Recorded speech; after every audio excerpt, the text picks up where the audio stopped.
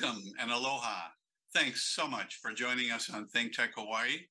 Our next to last, our penultimate, to use one of my English major words, session of 2023, headed on for 2024, whatever the heck that may be. And we're going to talk about exactly that today with the wonderful Professor Emerita Vernellia Randall from the University of Dayton School of Law, now in Orlando, Florida, and having had the luxury and respite of having Florida be essentially Ron DeSantis free for months at a time. Thank you, Iowa. Wonderful. Thank you, Iowa and New Hampshire and whoever else will take this guy for however long they can take him, because I can't. And David Larson, a wonderful immediate past chair of, well, recent past chair of the American Bar Association Section of Dispute Resolution, professor at Mitchell-Hamlin School of Law in the Twin Cities in Minnesota, which is about to become substantially more inclement than we are here in Hawaii, or Professor Randall is in Orlando. So, David, you have our prospective sympathies, but hopefully it's still fairly decent there now. Yeah, we're in the mid-50s today, which doesn't happen in Minnesota in December. So we have very warm weather. And mid-50 in December is twice what it could be. So, yeah, easily. So how are things where you are, Professor Randall? It's really nice. The weather's nice and winter's nice. And it's very nice. I mean, we're losing people moving out of the state, which is professional people, especially university level and college level people. I know personally at least a half a dozen people, Black people, who have moved out of the state because of the politics of Florida. And it's Ron DeSantis, but it's more. I mean, he doesn't do anything in a vacuum. He's got a legislature, get the word right, I'm being Trump now. He's got a House and a Presidents Senate. who don't speak English, George Bush and Donald Trump. Who are willing to pass the most radical laws and then implement them, and so that hasn't changed. We have a state that has one of the highest health and uninsurance rates. The state is in a poor state.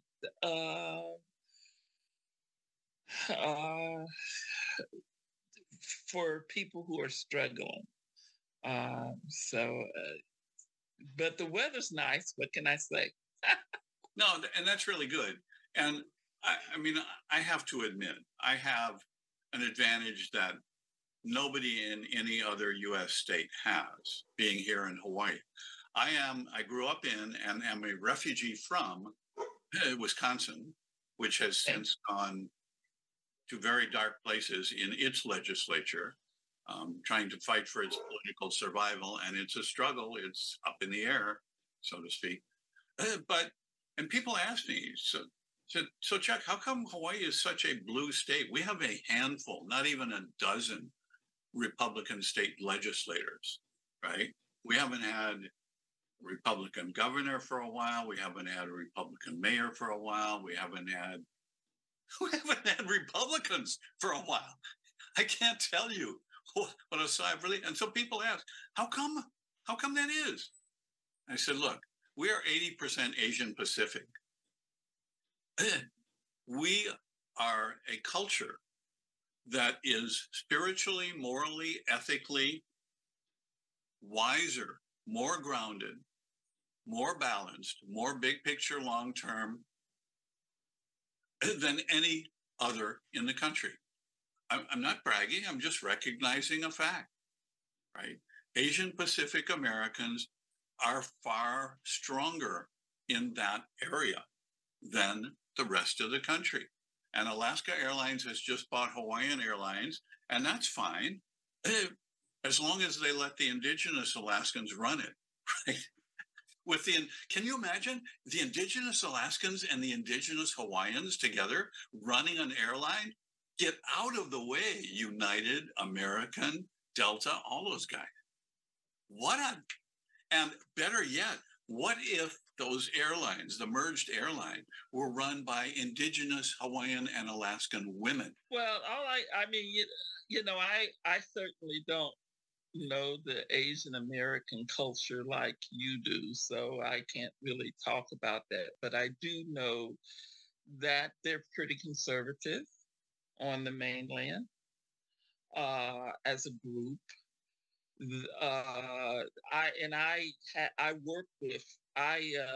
I'm in coalitions with many. I guess I'm reluctant to identify a specific racial group as being better than all the rest of us in sort of spiritual things and stuff like that. I think that there are groups and there are locations and there are people who definitely have their stuff together, but I also think that those features cross many cultures. Well, pick it up on.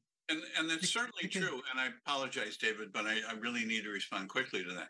I think that's true, but it's true because, in large part, here, the Asian Pacifics are in their own culture.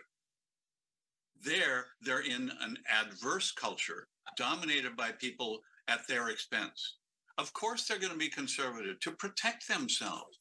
That's what conservatism at its best is. It protects rights, values, and relationships.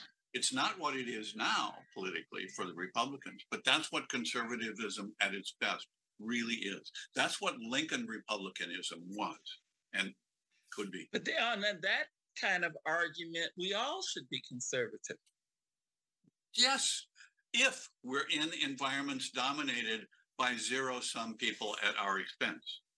And on the mainland, every group is in that kind of situation. That's absolutely right. But every group has not adopted a conservative viewpoint related to politics in the United States. I guess I really don't want to go down the road. I'm just challenging the idea that we can name that. I don't know about Asian Pacific Islanders in Hawaii. I have no clue, and so I can't speak to that. But the statement you made seemed very general and to encompass all Asian Pacific Islanders. And I just know that my experience, and I'm not faulting them, I'm just saying that my experience is they tend to be more conservative as a group. And so, yeah. But you raise a really, really good point. I agree with you 100%. Everything you said is true. But putting it back in context, because they are a collective society and culture. It's not the people, it's not the race, it's the culture that is conservative in the sense that it's protective of the relationships and values that most deserve it. It's the culture, they could be green. And if that were their culture, that would be But then race is nothing but culture. Race is a social construction based on the environment that people come from, been grown in. It's not a biological thing. It's not even a color thing. It's a culture thing. Black people are Black not because they have brown skin, but because they have a history born out of slavery, segregation, and racism, and have a culture that connects us. And I'm talking about descendants of Africans enslaved in the United States. I'm not talking about immigrant Blacks who come from different cultures. But descendants of Africans enslaved in the United States have a culture that's born out of that. And people identify us as a race because that's the crazy thing that America does. But we are use it against you, and we can't, and we have a hard time getting people to want to say, yes, you are a culture. And in fact, one of the things that I tried to get I have to admit, I didn't really push it real hard, but I did write a couple of letters. I think, for instance, that what am I trying to say? The Census Bureau should put Deas, descendants of Africans enslaved in the United States, or something similar as an ethnic group that can be identified for Black people. Are you Deas? Do you come from that culture? No, you're exactly right. And I want to, and I apologize, but I want to, for our listeners and anybody who views this, I want to remind people, you are now listening to truly the ultimate authority, not just in Orlando, not just in the US, but probably in the world, on racism, what it really is, where it comes from, and its impact. And what, Professor Randall, you just pointed out, the most core, brilliant insight of all is that for Blacks, as for Asians, hopefully, and Pacific Islanders, a race is a resource. It's a strength. It's a cultural resource. But for people opposed to that group, it is a weapon. And that distinction of who defines race as what, which definition and application predominate, continues to be central. I think the points you've just made highlight that in ways that, for me, I'm only 77. That's the first time I've ever heard anybody articulate that core conflict and tension that clearly. Thank you. David? Earlier, I was going to echo something that Professor Randall said about location. I've had the opportunity to work from the Canadian border to the Gulf of Mexico, the Atlantic Ocean, the American West, from Minnesota to Mississippi, to Philadelphia and Washington, D.C., to Omaha, Nebraska. And there are distinctly different cultures as we move around the country. And we had a discussion before we came online. Professor Randall was saying that people are leaving Florida, and educated people are living in Florida because of that location, because of what's happening in the culture around them, and they're finding it intolerable. So I'm in Minnesota, where we're kind of clean to our kind of our blue heritage, but we're right next door to Wisconsin. And Chuck was mentioning that Wisconsin has gone some dark places. Now, these are very demographically, they're not very different. And geographically, they have a long contiguous border. So, and there's a lot of exchange going back between the two states. So why are we so different? And we are different in our politics, taking some very different positions in terms of our legislation. And a lot has to do with the political process and how it's been organized. And, in Wisconsin, there's been significant gerrymandering, and they've arranged the electoral districts so it's impossible for minority populations to get any representation in the legislature. When you have statewide elections, then it's sweepingly democratic. But in the local elections, they've got these bizarre lines that are making it impossible to get any representation in the legislature, which then means that the legislature can pass very conservative legislation. So, yeah, I think a lot has to do with where you are and what political forces are controlling the access to the vote. And we're seeing all of this unfolding right in front of us. One thing we had talked about before we went online was what's going to happen in this coming year. What are we going to look like in 2024? And sometimes it's scary to think about as we look at the presidential politics unfolding.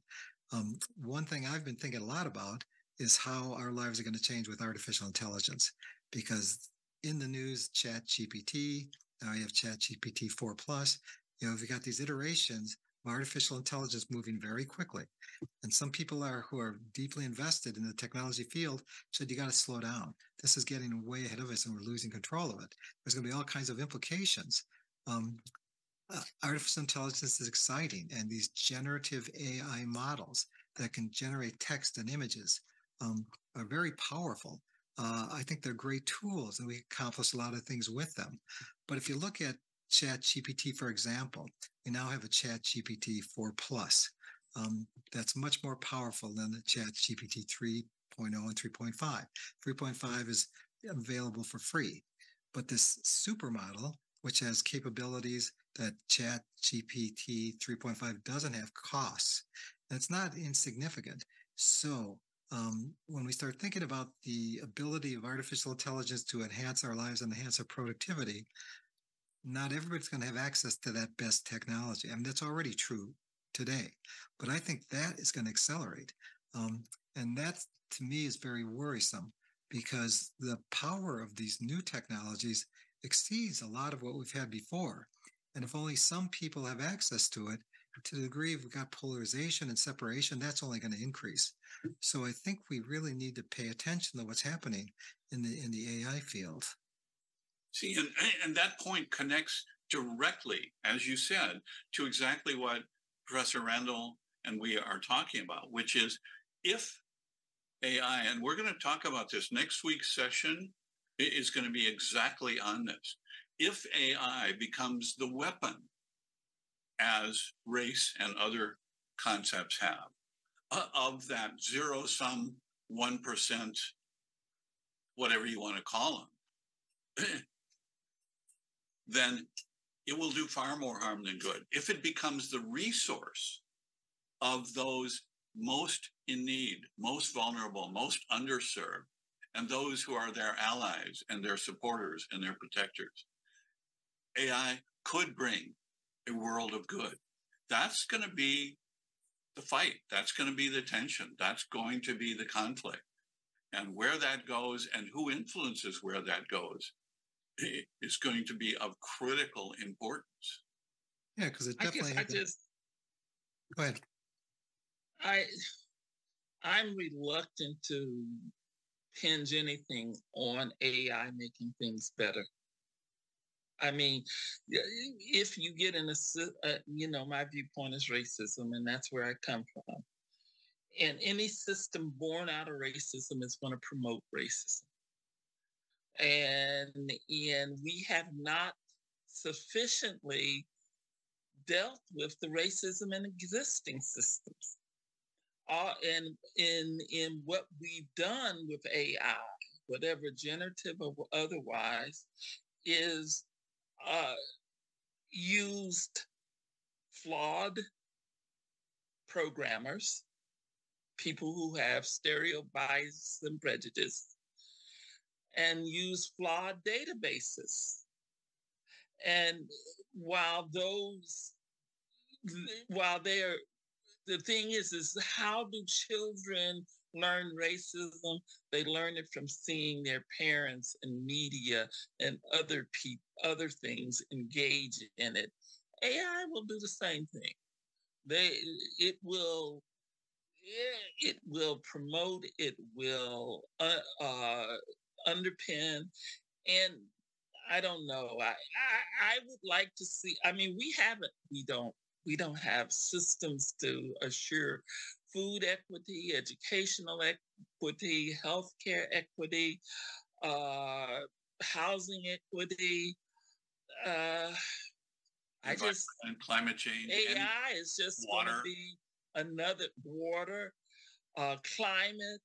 I mean, you name a system. Yeah, you name a system. I just say AI is just going to be another system within an existing flawed culture system. Yeah, what I'm saying is I'm saying that, like it or not, it's happening. It's happening fast. It's exploding. And to the degree that I think many of us understand that in many respects, AI is backward looking because it's drawing on history and drawing on databases. But what I'm saying is that let's acknowledge the fact that this is just too seductive, and it's going to go forward, and it's going to be powerful, and it's going to allow people to do things efficiently at lower costs compared to other people, and they'll dominate markets. And what I'm saying is that we need to get on top of this as best as possible. That I don't know if there's a quick solution. There probably isn't, but to kind of let it run unawares, and to let kind of knowledge and expertise and power be concentrated even more than it is, and so much more quickly, is really frightening. But David, how is that different from people who had cars and who didn't have cars? I'm talking about at the beginning of when the technology was introduced, not now.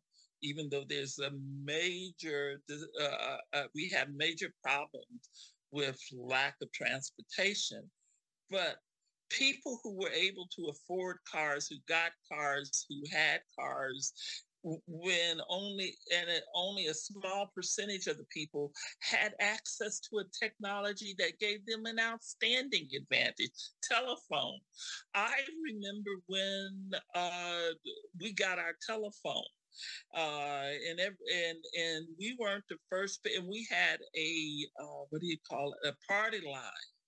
But what about the people who got phones that didn't have party lines and who could conduct their business? Computers. When I was in law school, I saw the impact computers were going to have, and I spent my money. I was single parent, working poor in law school, and I bought a transportable. Do you remember what those are? They're big old sewing machine, kind of. I bought one of those, and I used to lug it to school every single day to take my notes on, because I saw the advantage that it could give me. And it upset people. In fact, I got permission to take my law school exams on it, and a petition started that it was an unfair advantage to allow me to take my exam, that it was a advantage of the privilege. And I was like, yeah, well, you know what? Right. I spend my little money on a poor. I spend my little money on a laptop. You spend your money on a beer. Hey, if you want a laptop, you certainly got the money to go out and spend it. But the point is, it was a privilege. It was a privilege. But I had enough money to be able to make that choice. And I went to school with people. When I was teaching, I had students who could not have afforded a laptop. Hell, they couldn't afford meals. They were going hungry just to stay in law school. And I used to put students up in my house because otherwise they were going to be homeless.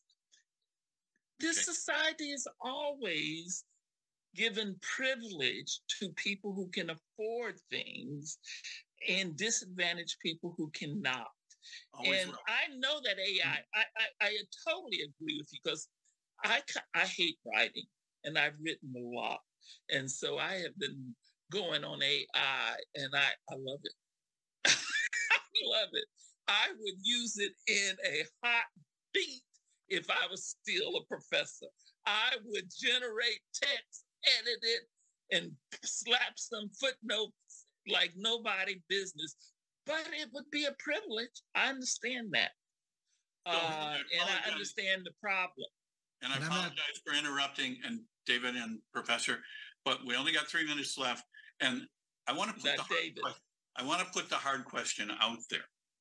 And that is, how do we move the needle from that AI weapon to AI resource for the people who most deserve to make it an equitably available resource, like cars, like phones, like computers, have become, how do we make it affordable and user-friendly enough to be an equitable resource for those who most need and deserve it, the underserved, instead of those who will use it as a weapon against those very vulnerable people? How do we do that? Chuck, I would just insert the word more equitable, because there are tons of people who can't afford any of the things that we just listed.